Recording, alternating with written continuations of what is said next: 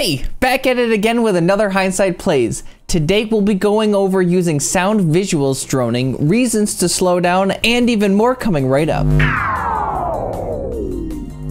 Hey, I just wanted to let you know the 29th of May this month in 2020, I will be doing a 1000 alpha pack opening over at twitch.tv/differentbreed. Be there or you're dead to me. Hello and welcome to the channel. If you don't know me, my name is Different Breed, and if you do, then welcome back.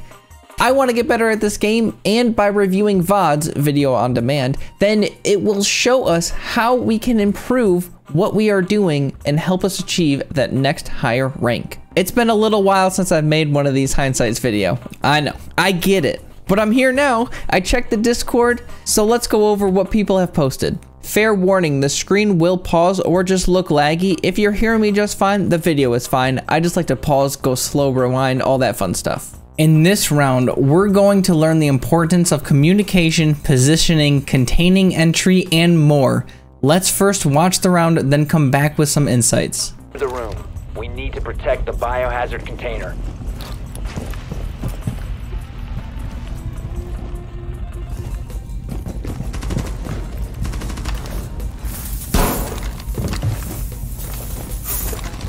Why do it yourself when robots do it better? Swapping mags! EDD Prime, stand clear.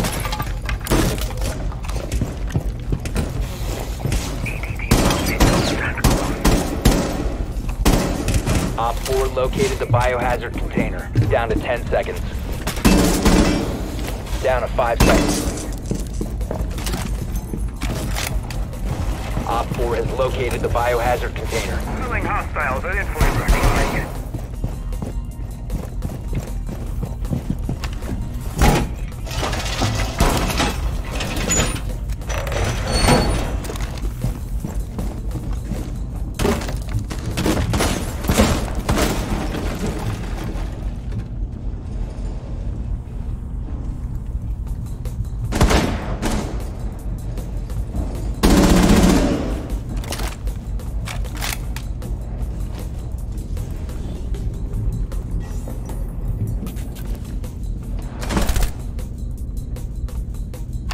Beauties are in place.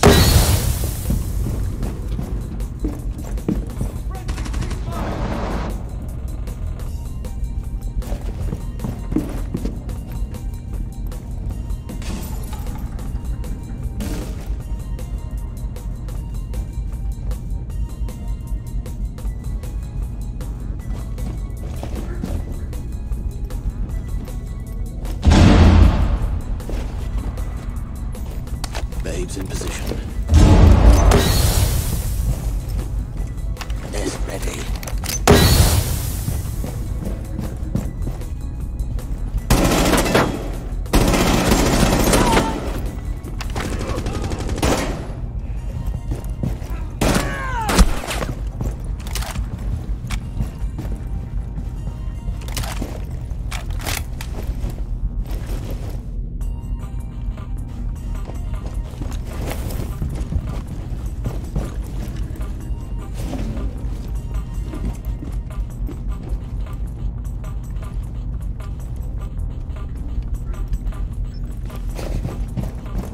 Brasileño.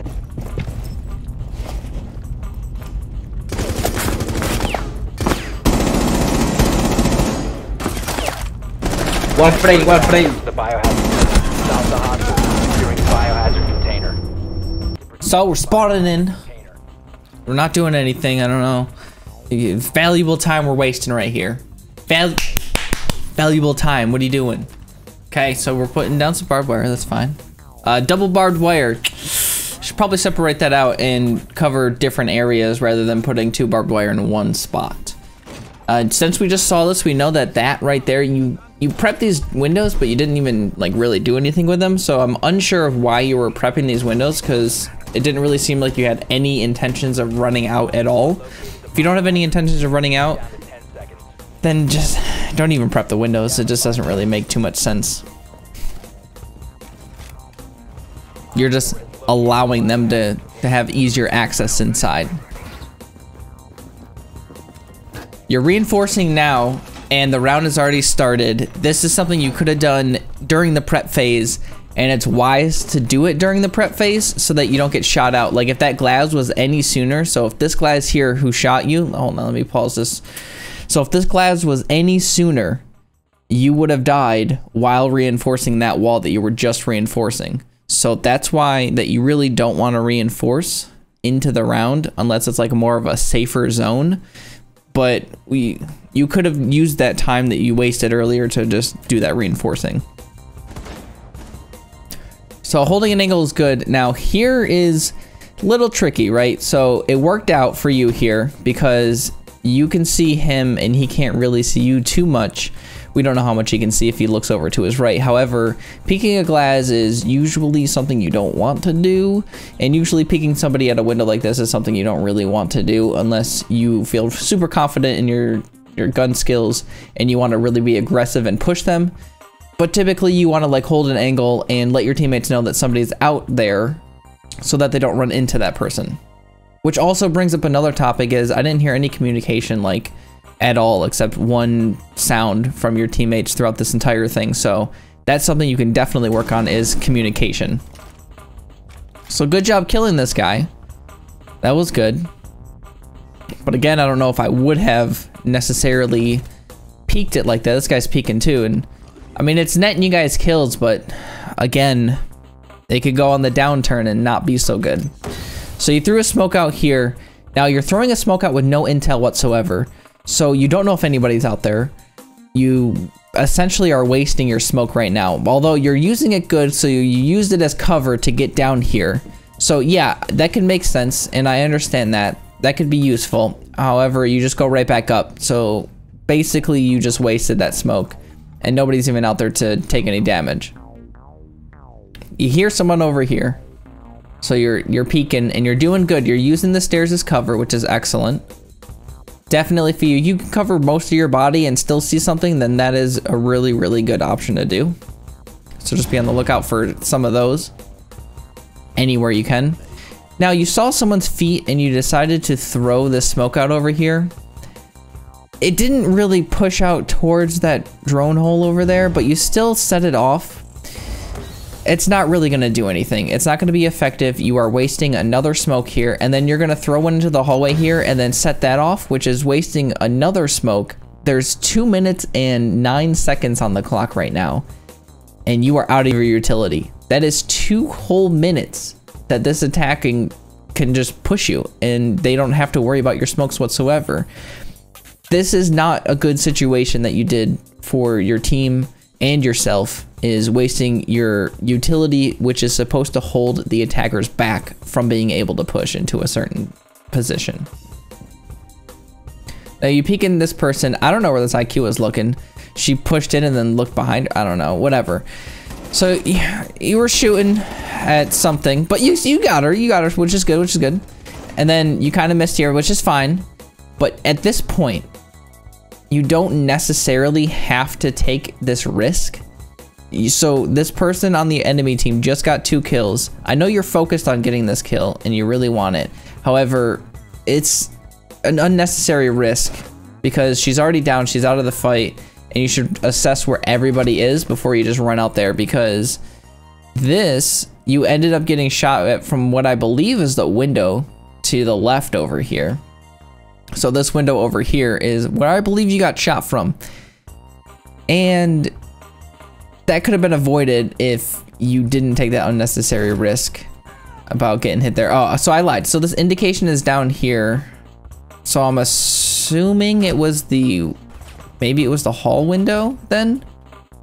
It might have been the hall window. So that sledge, if we rewind here, that sledge who killed, we listen. So we're hearing it from our left. This sledge just killed 2 people, and I'm assuming it's from that left window there. So that's probably where you got shot from because you exposed yourself to that window. So now your back is towards, now your back over here is towards that window, and you are exposing yourself to be getting shot from over there, and that is what got you. And this is the indication I was talking about earlier. So that's probably what got you, and that was just unnecessary exposure that you did to yourself. You didn't have to do that. You could have gotten killed. Luckily you didn't, and you only took some damage. But that was pretty dangerous and unnecessary. You could have also used her as bait too. So that's like another thing. Bait their team into trying to pick up each other, and then that could hurt them. You're looking over here because I think that you thought that you got shot from over there, which is what I thought too, but you didn't. So there was actually nobody over there for you to look at. So you're again peeking and exposing yourself unnecessarily.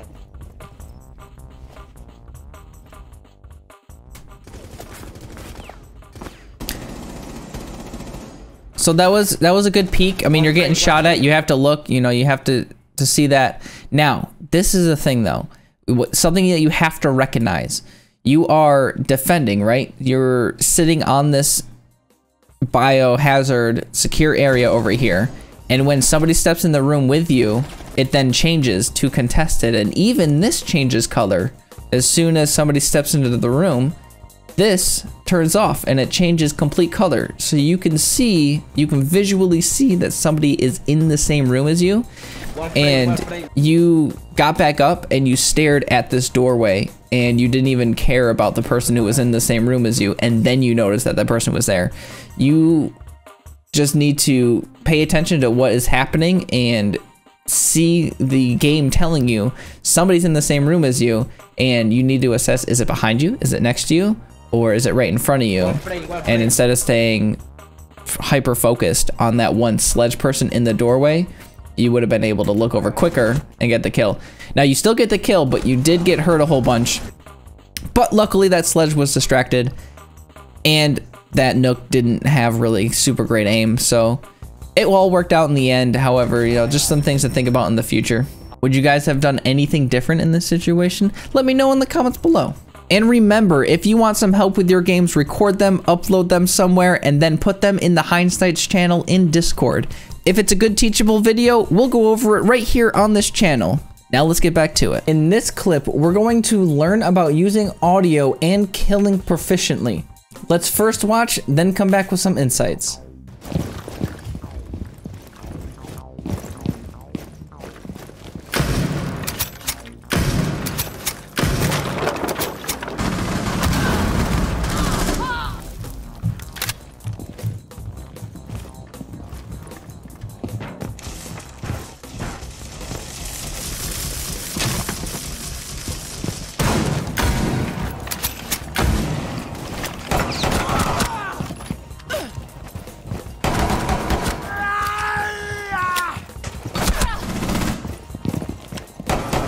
Stop securing the container.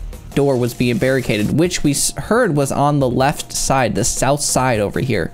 So you should have looked over there first. You didn't. I don't know why, but all right.